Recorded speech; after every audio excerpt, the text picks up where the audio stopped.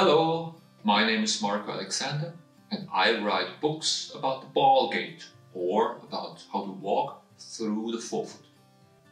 In this video I would like to introduce the heel gait and the ball gait and to explain and show the differences.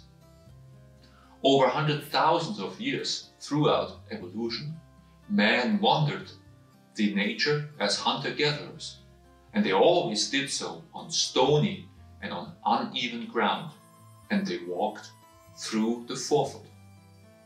Shoes that allow the heel gait without pain have only been around for a few thousand years. That's not enough time for evolution and for nature to adapt to it. Here I would like to show you two ways of walking once in this video.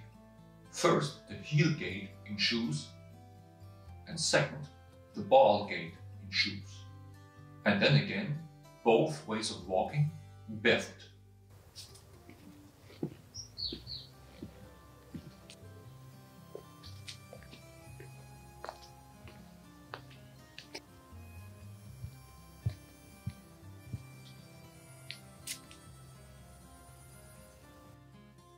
Here you can see a model of the foot without fascia. 26 of the 206 bones of the whole body are in each foot. So 25% of all bones are located within our feet. Similar to our hands, which have 27 bones, the feet are also a masterpiece of nature. The best engineers and technicians on this planet could have not developed them better. In the media, you often hear that the foot should roll when walking. But for rolling, it should be convexly shaped. But the foot is concave, and something concave cannot roll. Here's another picture of the concave foot. 99.9% of population currently place and roll their foot when walking in the heel gait. The full body weight is rammed into the ground, each every step unprotected like a hammer.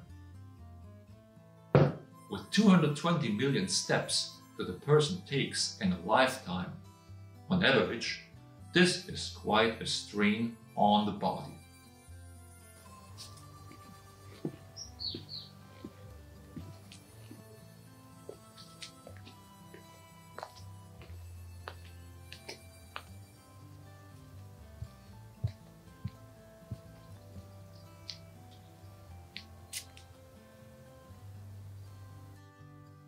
Please do the test yourself and cover your ears and then walk in heels with shoes or barefoot on a hard surface. You can hear the bang sound well when the heel is rammed into the ground with full body weight, with or without shoes. With the ball gait, on the other hand, the weight of the person is gently cushioned by the bones and the fascia when the foot is placed on the ground. The kinetic energy is absorbed when the foot touches down and released again when the foot leaves the ground. This makes walking nice and smooth. When walking on heels, it is noticeable that the step width is artificially extended, also due to the heel elevation. This has a negative effect on the connective tissue on the pelvic floor. With the ball gait, the steps are shorter and more supple. The pelvic floor is relieved. Here again, the comparison additionally simulated with the models. With 220 million steps in a human lifetime at an average human weight of 7 kilograms, that is 10 million tons, which is equivalent to the weight of both the Egyptian pyramids. This stress caused by the heel gait simply must have negative effects in the long term. The Ball gait, on the other hand, can have a number of positive effects to the human body. It can improve problems with the hips, the bones and joints. It can improve back pain, the vision, and many others. For men, also the sexual potency, and for women, pregnancies. You can once imagine how a pregnant woman and her unborn child in the womb must feel like. With each step of the mother in the heel gait, the body and the head of the child is pushed down into the pelvic floor, and it has to cramp up to make up for it.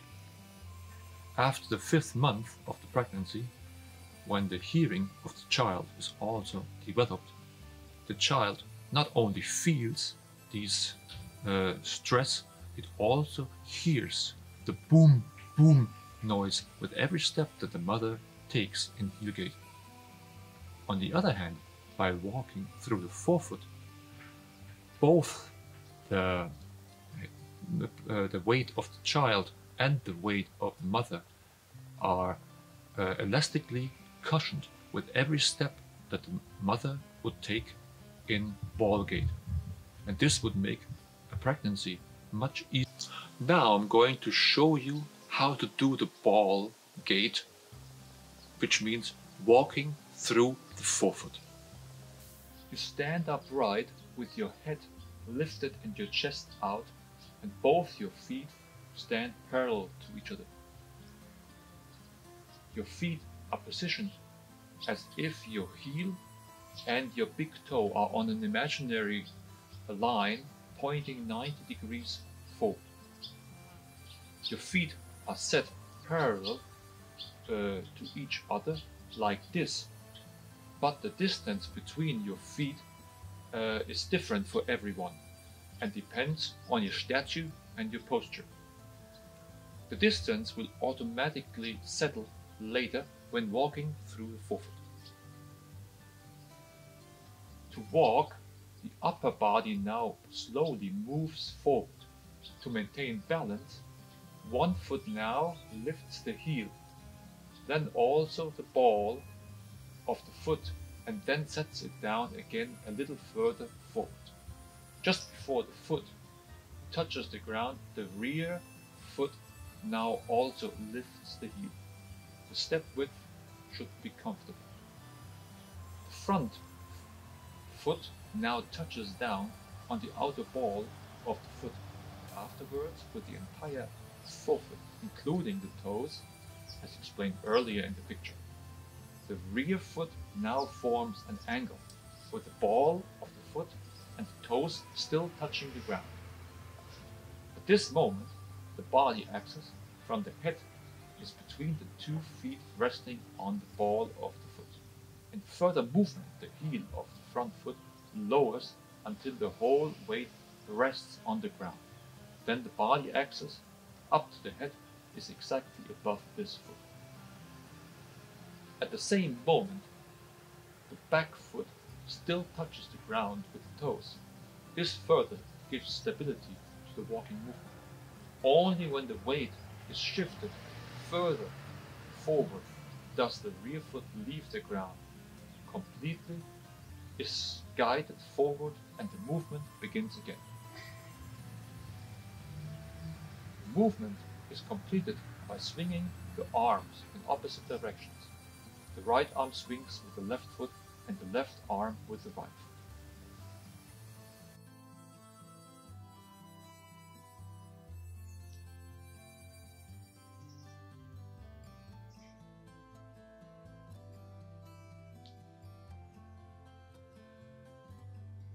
Fine-tuning the gait is important.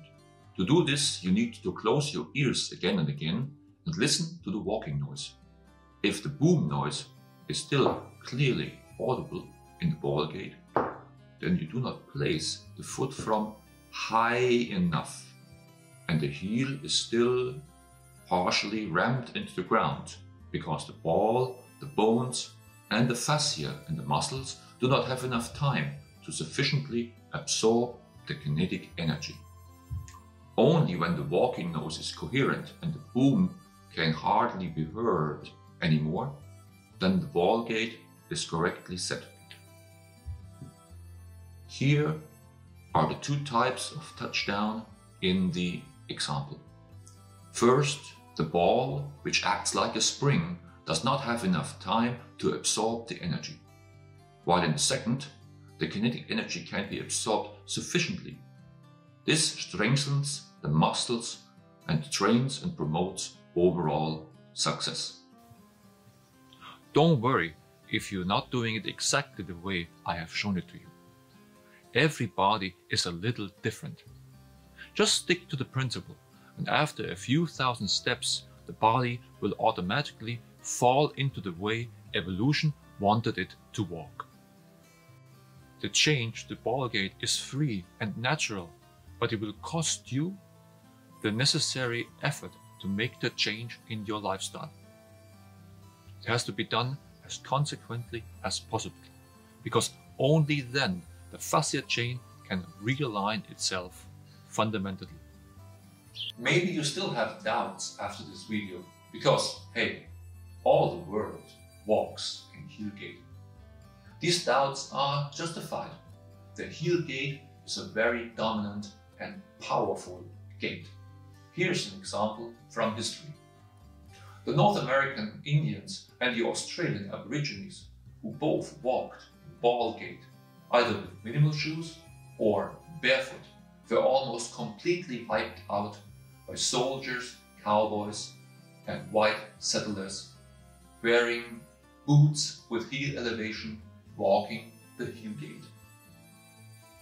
The heel gait is also more economically because of the wider step width that can be bridged with every step, especially the higher the heel elevations. The negative symptoms of this step width caused by the body's impact are now clear. There are a lot of videos and pages on the internet that support the heel gait walking because it protects the small bones and the weak body parts in our feet. If they needed protection, evolution would have taken care of that, or wouldn't it? By the same logic, we should all wear constantly tight gloves to protect the bones and weaker body parts in our hand during our daily use. So I'm going to ask you one last time so that you are going to change into the ball gait consistently and consequently. It's natural and it's free. Let yourself be convinced of the positive effect. You got nothing to lose. Change now, but do it consequently, everywhere, at home, in the office, or in leisure time. Thank you for watching my video.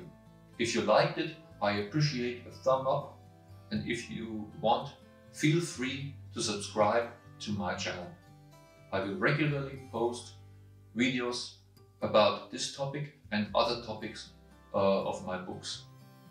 Thank you for your interest and all the best for you. Many greetings, yours, Marco Alexander.